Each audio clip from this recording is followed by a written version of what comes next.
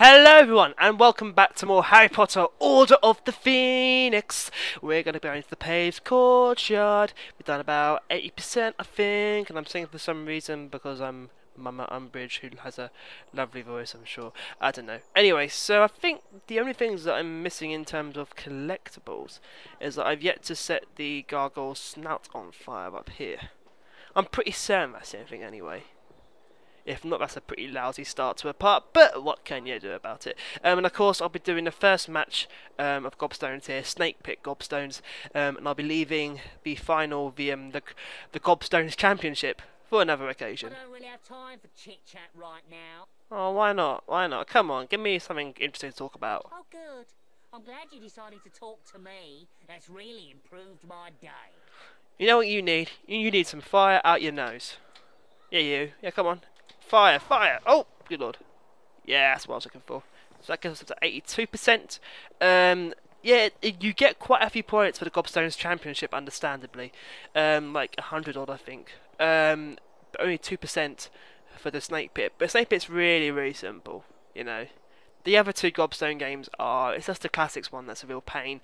It's the same for the Championship as well. Once you beat the Classic player at once you beat the champion at Classic Gobstones, you're on a roll and you'll be fine. Let's just play Snake Pit Gobstones with the Slytherin girl, which is going to be so much fun.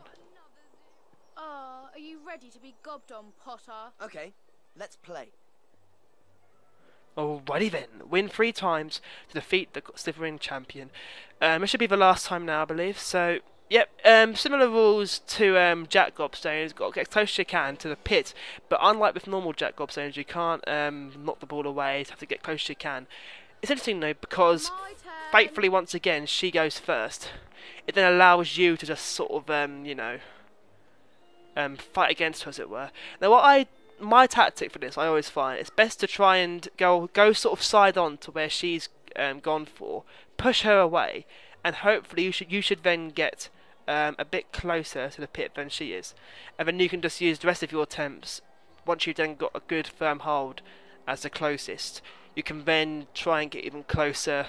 And if you do fall in, that doesn't matter because your ball will ultimately still be the closer.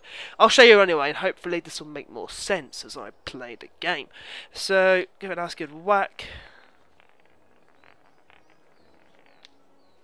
So there you go, well, like that. I've hit it away a bit. So mine is now the closest. I've now set the standard for which she can try and beat. The thing is as well, she never plays the dirty tactics. In fact, she's probably the better player than I am. She actually tries to go for the hole, trying to get close as I can. Whereas I always bend the rules and I just try and get close as I can, or rather I try to just knock her into it. See, what I'm going to do now is I'm going to try and knock her into it without getting myself into it. So what I find is best is if I try and go for a slightly side-on approach, I shouldn't go directly into it. Like so, come on. Oh no. I'm gonna go in. I'm going in. Bye bye. Now you'll see. But ultimately, I'm still in first place. So you sort of see it. It sort of works out like that. It works out quite nicely. Come on, come on, come on. How now, brown cow? How now, brown cow? And the problem is as well, you don't want to hit it even too lightly so that she then gets closer. Even closer without falling in, but you want to try and you want to give it a little bit of a light touch. But I'm just gonna whack it like that. Come on, come on, come on, come on, come on! Now it's going in. Bye, bye. Yeah. But ultimately, I'm still the closest. This is the last one now. I'm eventually gonna try some sort of crazy tactic. Get as close as she can to my original ball to try and tempt me not to get any closer. With my one. Come on. Yeah, so she's done it again. She's done it again. She's done it again. So.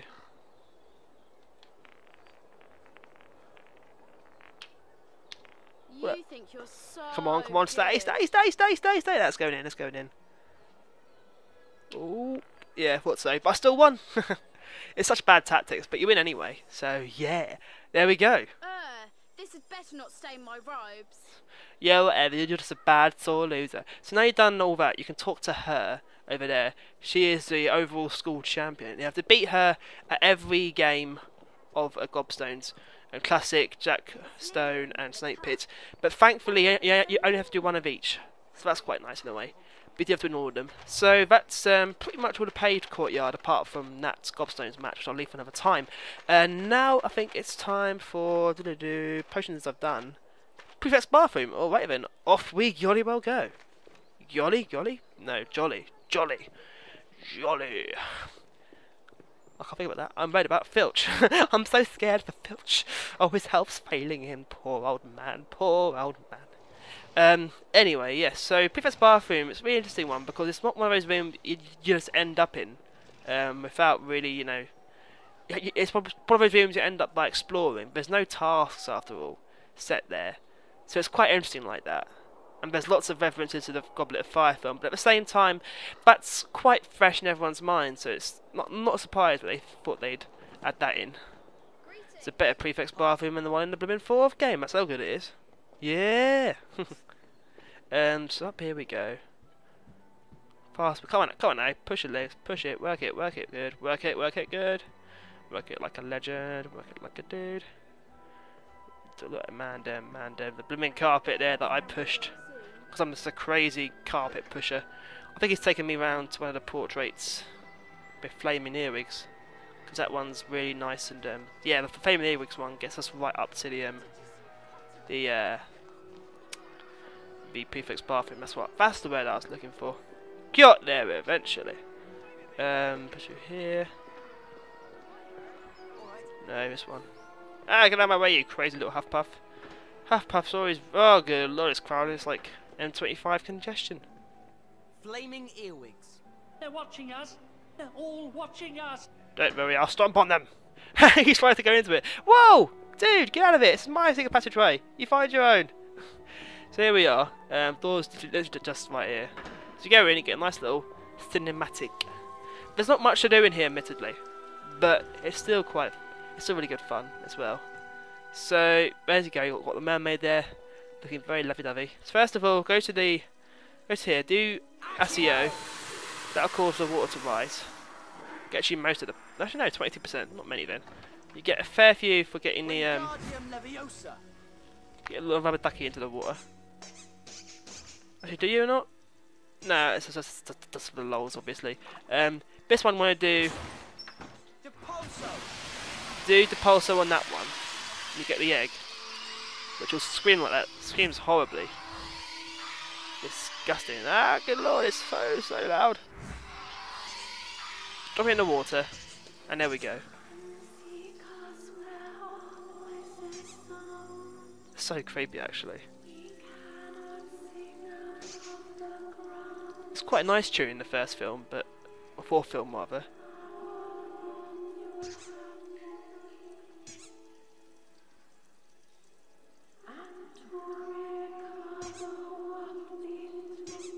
Yeah, it was quite a nice tune in Goblet of Fire, but there it's just really horrible and drony, like, ugh. Not very nice, really. So that's the Prefect's bathroom done. What have I actually got to do now? Articulation Courtyard, and then arrive that entrance. I think that's it. Alright then, well this is sort of a short part I suppose, but I'm running out of things to do. Next part I'll be doing Transfiguration Courtyard and divide that entrance, and then after that, finally, Hogwarts Gobstones Championship! Hold on to your hats! As they say. See you guys then.